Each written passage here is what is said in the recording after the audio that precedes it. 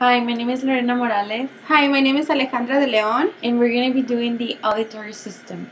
The auditory system is the only system that has no other function besides communication. Also, the auditory system is in charge of audition, and audition is the process associated with hearing and is an essential element of verbal communication. The auditory system consists of three parts, which is the outer ear, the middle ear, and the inner ear. And for today's presentation, we did a visual presentation of the outer ear and the inner ear. Okay, the outer ear. The outer ear, this is the article or pinna, which is also referred as an ear. Here we have the helix, which is the coral margin of the ear. Then we have the antihelix, the scapular fossa, triangular fossa. Then we have the crura of antihelix and the crus of helix. We have the tragus and the antitragus, the lobule, and the concha cava. The concha cava is the entrance of the ear canal. And the ear is composed of cartilage that is called auricular cartilage. The lobule is the only part of the ear, of the outer ear, which it doesn't have cartilage. The inner ear is composed of two structures, which is the cochlea and the vestibular system. This is the cochlear duct, and this is the lateral semicircular canal. This is the anterior semicircular canal, and this is the posterior semicircular canal, which is this one right here. This is the cristicate with ampullae, which is these like purple circles right here, in this one also. And we have the maculae, which is this one. We also have the vestibular ganglion, which is this part right here.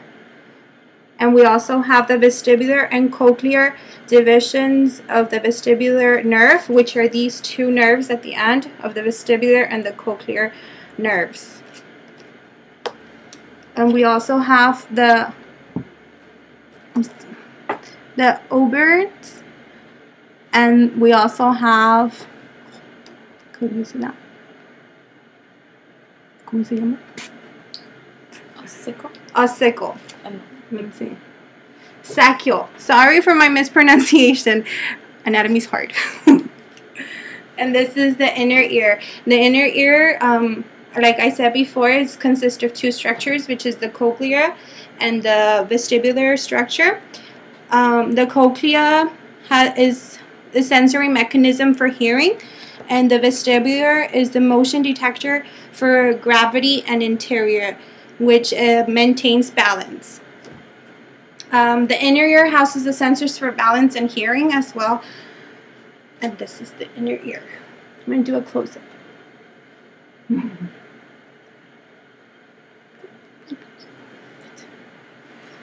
Okay, and in a summary of how we hear, the sound waves enter the auditory canal and strike the tympanic membrane, and the tympanic membrane make vibrations to set the circular chain in vibration. The vibrations from the ossicular chain reach inner ear are through the oval window.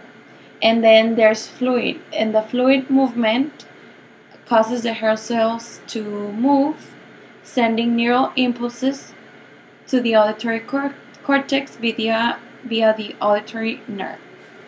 And that is how we hear. So these are the two models of the outer ear and the inner ear. And as a reference, we use our book, Anatomy&Physiology, for speech, language, and hearing. The authors are Sickle, King, and Drumbright. The pages are 449 and 463, figure 9-7, figure B. Thank you.